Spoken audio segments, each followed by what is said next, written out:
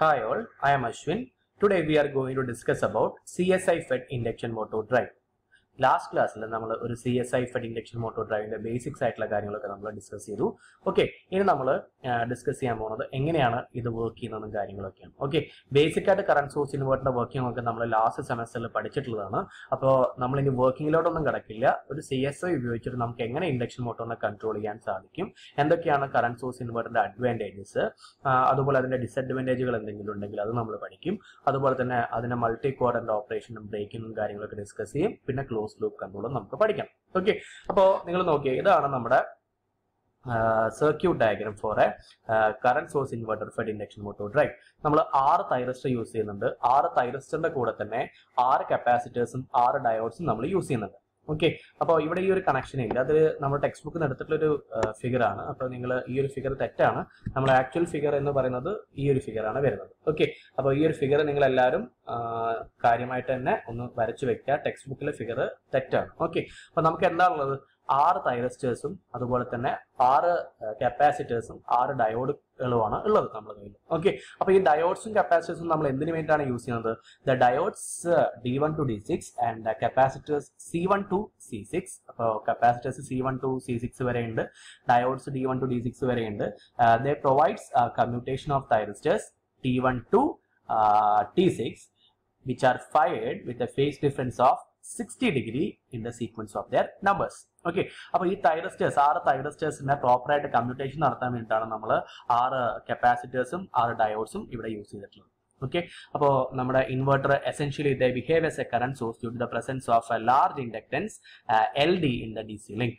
Okay, അപ്പോൾ four A given speed നമ്മൾ torque എങ്ങനെയാണ് കൺട്രോൾ ചെയ്യുന്നത്? Torque is controlled by varying the DC link current ID. ഇപ്പോൾ ടോർക്കിനെ control ചെയ്യണമെങ്കിൽ നമ്മൾ എന്തിനാണ് കൺട്രോൾ ചെയ്യേണ്ടത്? DC link current ID നാണ് കൺട്രോൾ ചെയ്യേണ്ടത്.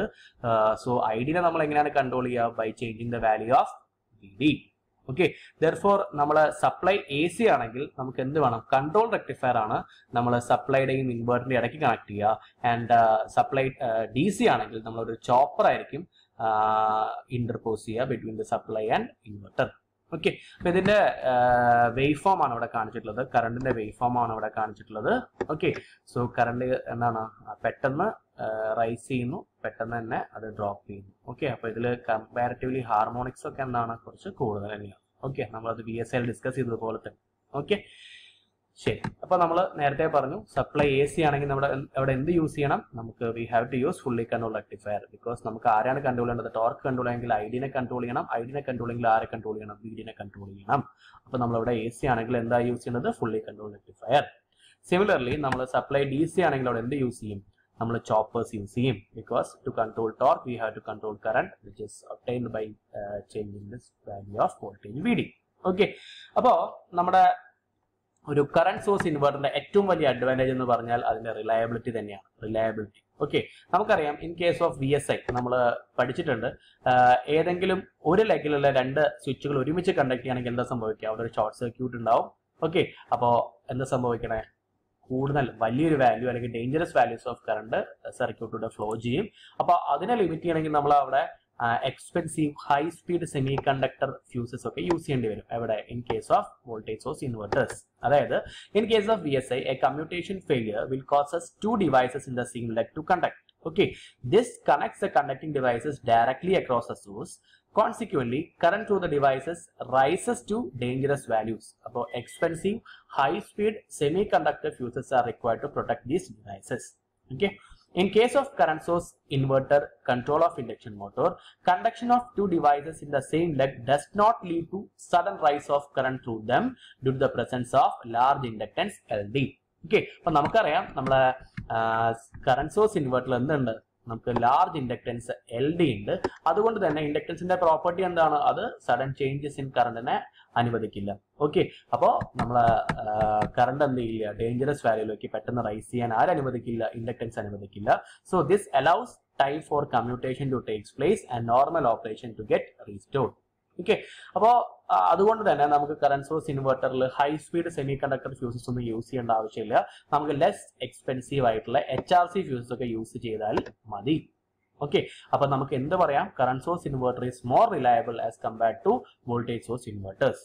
ഓക്കെ, അപ്പൊ നമ്മൾ ഈ കറണ്ട് വേവ് ഫോം കണ്ടതിൽ നിന്ന് നമുക്ക് എന്ത് മനസ്സിലാക്കാം? മോട്ടോർ റൈസ് കറണ്ട് റൈസ് ചെയ്യുന്നുണ്ട്, അതുപോലെ തന്നെ എന്ത് ചെയ്യുന്നുണ്ട്? ഫാളും ചെയ്യുന്നുണ്ട്. ഓക്കെ, അങ്ങനെ ഒരു fast rice and fall of current through leakage inductance വരുവാണെങ്കിൽ അവിടെ എന്ത് പ്രൊഡ്യൂസ് ചെയ്യും?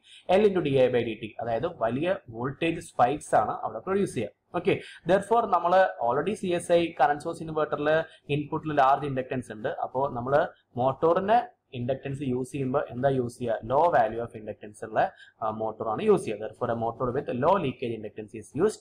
Even then, voltage spikes will have this large value. Okay, അപ്പോൾ ഈ rice and fall of current കാരണം ഉണ്ടാവുന്ന വോൾട്ടേജ് സ്പൈക്കിനെ ആര് ലിമിറ്റ് ചെയ്തോളും? നമ്മുടെ commutation capacitors C1 to C6 limit ചെയ്തുകൊള്ളും. Okay, അപ്പോൾ C1 to C6 commutation capacitors not only helps in commutation but also it helps in reducing the voltage spikes that is produced in the leakage inductance due to fast rise and fall of current in a current source inverter fed induction motor. Okay, ശരി. അപ്പോൾ ഇത്രയാണ് നമ്മൾ main ആയിട്ട് അതിന്റെ features ഉള്ളത്. നമ്മൾ അതിന്റെ റിലയബിലിറ്റിനെ പറ്റി ഡിസ്കസ് ചെയ്തു. പിന്നെ കറണ്ടിന്റെ റൈസും ഫാളിനും അനുസരിച്ചിട്ട് പ്രൊഡ്യൂസ് ചെയ്യുന്ന വോൾട്ടേജ് സ്പൈക്കിനെ ആര് ലിമിറ്റ് ചെയ്തോളും നമ്മൾ ഡിസ്കസ് ചെയ്തു? കപ്പാസിറ്റേഴ്സ് ലിമിറ്റ് ചെയ്തോളും. പിന്നെ capacitors C1 to C6 diodes D1 to D6 എന്തിനു വേണ്ടിയാണ് യൂസ് ചെയ്യുന്നത്? They are used for providing proper commutation for the തൈറസ്റ്റേഴ്സ് T1 to T6. Okay, അപ്പോൾ ഇത്രയാണ് കറന്റ് സോഴ്സ് ഇൻവെർട്ടറിന്റെ ബേസിക് ആയിട്ടുള്ള കാര്യങ്ങൾ. ഇനി നമുക്ക് അതിന്റെ റീജനറേറ്റീവ് ബ്രേക്കിങ്ങും മൾട്ടി ക്വാഡ്രന്റ് ഓപ്പറേഷനും പഠിക്കണം. ഓക്കെ, അപ്പോൾ നമ്മൾ നേരത്തെ പഠിച്ചതാണ് റീജനറേറ്റീവ് ബ്രേക്കിംഗ് വേണമെങ്കിൽ എന്ത് ചെയ്യണം? അതില് ഇൻവെർട്ടറിന്റെ ഫ്രീക്വൻസി നമ്മൾ എന്ത് ചെയ്യുന്നു? റെഡ്യൂസ് ചെയ്യുന്നു to make the signal speed less than motor speed.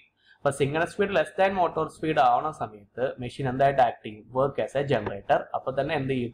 Power flow reverse ചെയ്യും. Okay, power flows from machine to എവിടേക്ക്? DC ലിങ്കിലേക്ക് ഫ്ലോ ചെയ്യും. Okay, and the DC link voltage VD എന്ത് ചെയ്യും? റിവേഴ്സ് ചെയ്യും. ഓക്കെ, അപ്പൊ നിങ്ങളൊരു കാര്യം ആലോചിക്കേണ്ടത് ഇവിടെ എന്താണ്? VD റിവേഴ്സ് ചെയ്യുന്നു. ഓക്കെ, അപ്പൊ നമ്മളിവിടെ ഈ ഒരു ഫിഗറിൽ സപ്ലൈ AC ആണെങ്കിൽ നമുക്ക് ഈ ഫുള്ളി കൺട്രോൾഡ് റെക്ടിഫയറിനെ നമ്മളൊരു ഇൻവെർട്ടർ ആയിട്ട് ഓപ്പറേറ്റ് ചെയ്യാൻ സാധിക്കുവാണെങ്കിൽ നമുക്ക് എന്ത് ചെയ്യാം?